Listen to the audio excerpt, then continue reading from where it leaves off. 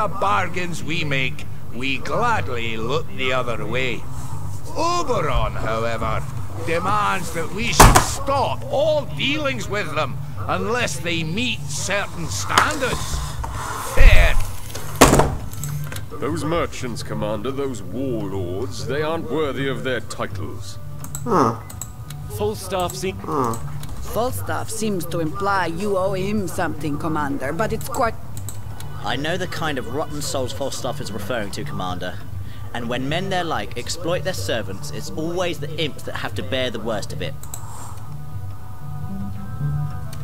No. So it's fair trade then, is it? Suit yourself, Commander. But you'll go all kinds of green around the gills when you find out the price increases this namby-pamby skeet.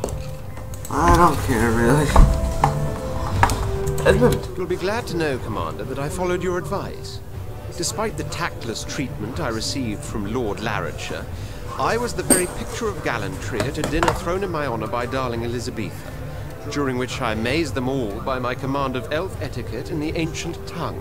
Nice. As the evening drew to a close and the ladies retired to the music room, the Lord poured me a brandy and apologized for his ill-chosen words uttered during previous occasions. Thus I am the one most amazed, for never would I have thought myself capable of enjoying the company of others, let alone non-lizards.